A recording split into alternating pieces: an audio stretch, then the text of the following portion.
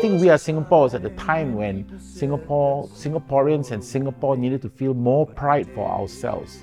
Because we just came out not too long ago from a situation where people around in other countries around us actually thought that we couldn't make it.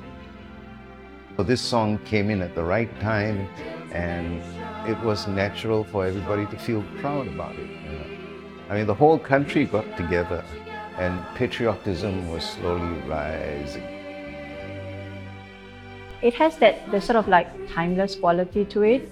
And also I think the fact that the national pledge was actually incorporated into the song. So that made everybody able to identify with it. And everybody, I hope everybody knows the pledge. Because of the lyrics that was written, it would naturally make every Singaporean feel very proud. It makes you feel like you're part of a community. It makes you feel you're at home.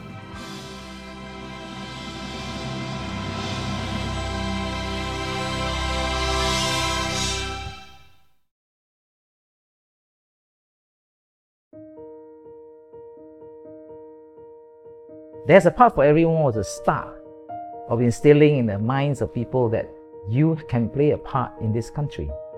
Stand Up for Singapore was a call for all of them. Please do stand up for Singapore. And the next message to them was, count on me, Singapore. Thereafter, we thought it'd be good for Singaporeans to come together and say who we are. And what do we have? What stake do we have in this country? So that's where We Are Singapore come in. And within which is an identification that this is my country, this is my flag, this is my friend. The motivation, of course, came from Lee Kuan Yew. His speech in 1966 to the school principals. Ultimately, the result that we want, and I'm sure you must want this, is to produce a community that feels together. Certain things, it responds together. This is my country, this is my flag, this is my president. This is my future. I'm going to protect it. That was what he said. So we get that speech, gave it to Hugh Harrison from Canada. This is your third song. And he wrote that in a beautiful song called We Are Singapore. And he built the pledge in it. For me, We Are Singapore required a lot of soul searching in a sense, because Richard Tan was talking about creating something anthemic. So I had to look deep into it, and obviously there was inspiration in the words of Lee Kuan Yew, the idea of the shared feelings. That's where the feeling of unity comes from, that you've always shared the same experience. So I was looking for some element, something that made people feel more bound to each other as Singaporeans. Hugh and I talked about, what happens if we were to try and put the pledge to music?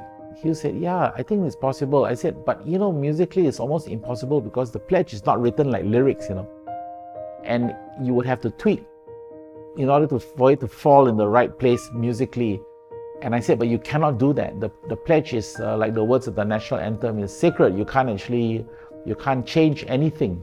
We managed to cross the hurdle and bring it to the National Day Parade, and everybody sang, including PM Lee Kuan Yew and the rest of the cabinet. They sang the pledge. To me, the pledge had a natural rhythm. It doesn't have built-in rhymes necessarily, but then a lot of things don't.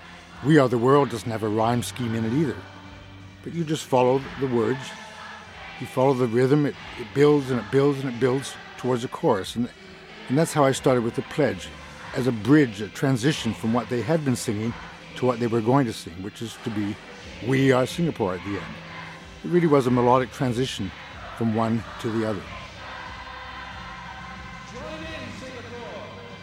I think I must say, when I first started singing it, it didn't get the whole essence of it, didn't really get to me until I sang a few times, right?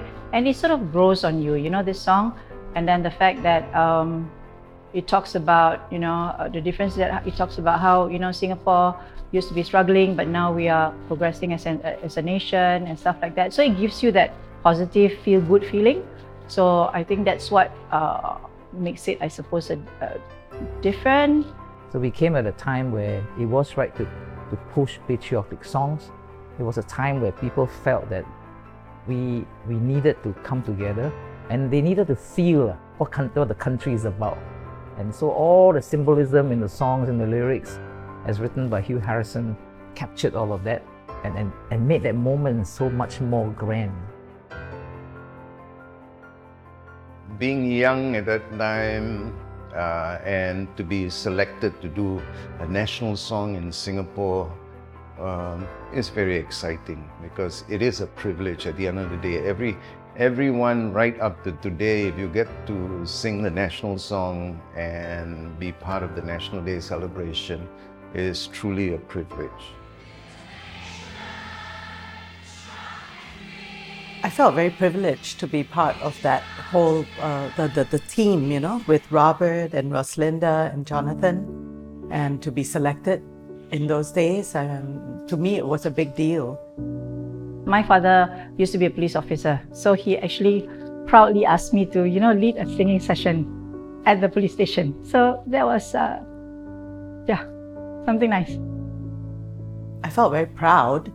I think the song, as we started having more and more different Singapore songs coming up for all the past National Day, somehow when I get the feedback from my friends and family, most of them would always say the old songs, the old national songs, meaning the Stand Up for Singapore, Count on Me Singapore, We Are Singapore.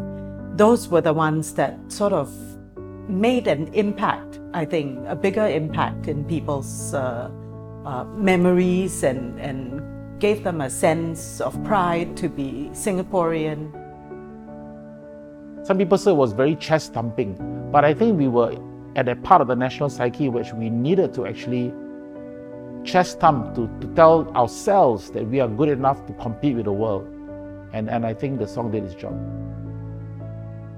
Sometimes, the lyrics were a bit too simplistic, a bit too obvious perhaps, not quite metaphorical enough. But it served its purpose, and I think in terms of the hook, We Are Singapore, it gives you something to chant. And I think that's a good thing. Was it necessary? Could the nation have been built without these songs? Could people feel patriotic? I don't know. I think all effort can contribute towards it. As long as I'm with my friends and fellow Singaporeans, that song will still hold, because we are Singaporeans. This is what we all grew up with. This is home, so we are Singaporeans.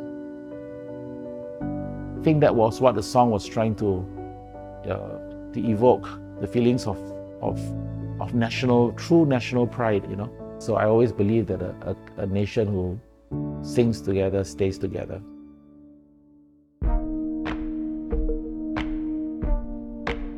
When we first discussed the use of We Are Singapore, we have to remember that this song is 30 years old. That's a long time. In 30 years, a lot has changed in the world.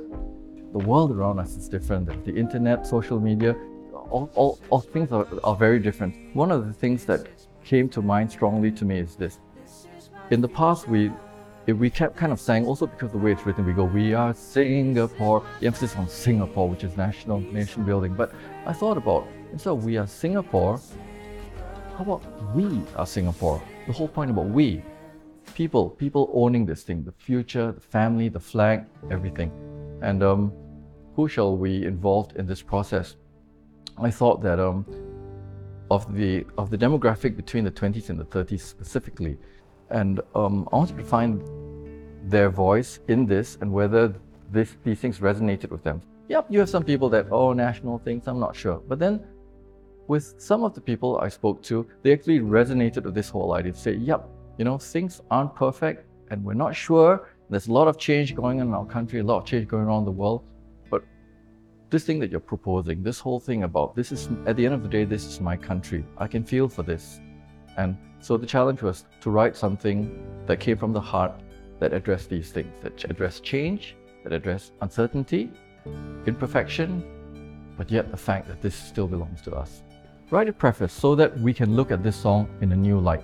So it is the same song. We're not changing the song. The content of the song is not different. It's just a different preface, but because you read the preface to the book, you read the preface to the song suddenly can be viewed in a new light.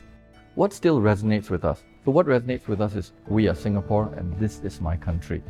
So out of the various things that were submitted over a period of time, there's this song that came that there were these set of lyrics that really grabbed me and to me hit the nail on the head, because this is about a younger generation actually wanting to possess the problems and not just push it away and blame someone else. The change starts here, not somebody else, right? How easy we forget that everything takes time. Nothing's ever perfect, but I still call you mine. So that's it. This song, this writer he just nailed it on the head. And this is from his heart. This is Charlie Lim. Yeah, I got the call from Dr. Sid, to kind of write an intro / preface for We Are Singapore, and yeah, in a way, I felt like this was even harder than writing a song from scratch, because you're adding a new part onto something that's already so embedded in like the Singaporean consciousness, right? Like this is such an old, familiar song, that everybody knows already. So yeah, it was a bit daunting, taking on this task. I think the question that we can ask and the brief that Dr. Sid gave me was very relevant, I think, to what we are going through. I didn't even know if I was going to sing this tune. I was just asked to write it. So yeah, I did the demo vocal right here in my bedroom, and that track is actually going on the song. So that's quite a surprise, but I'm glad they liked it. So yeah, it's a big honor to be part of this.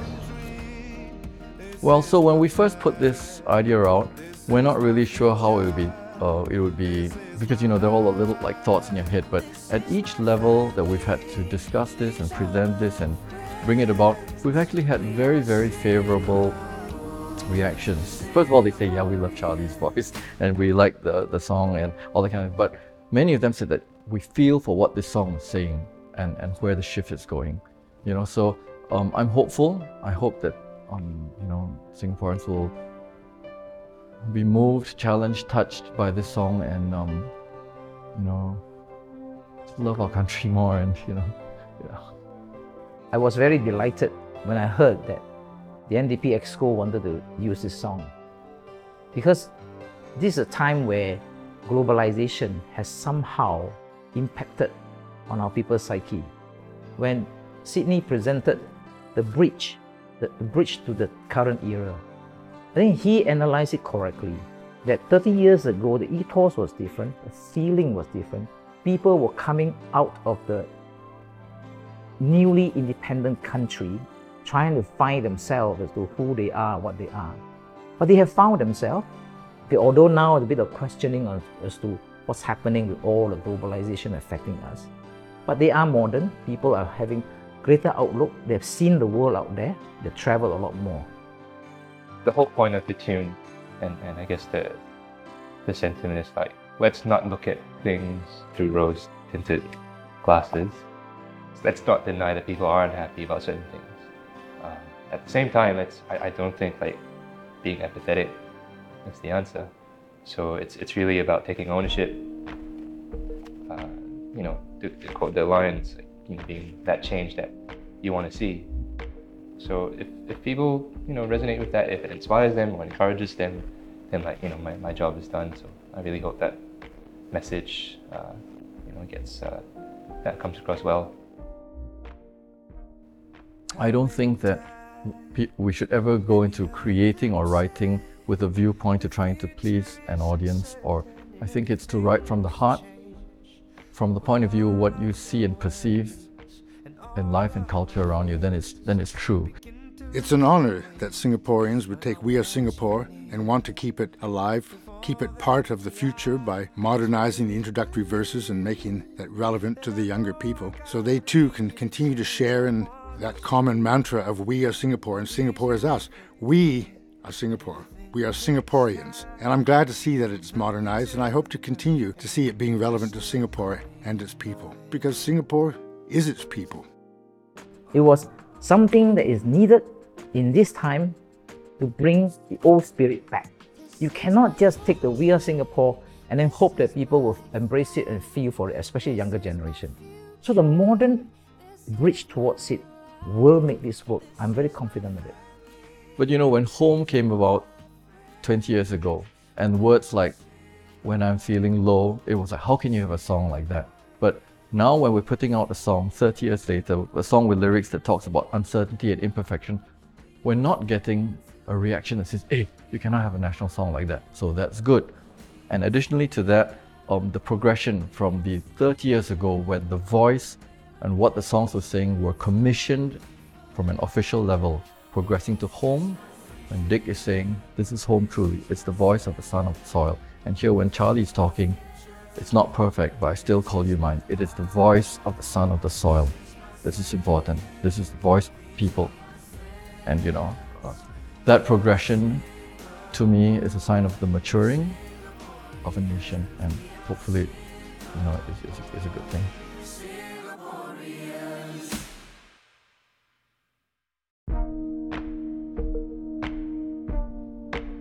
Ready? 2, 3. There was a time when people said that Singapore won't make it, but we did.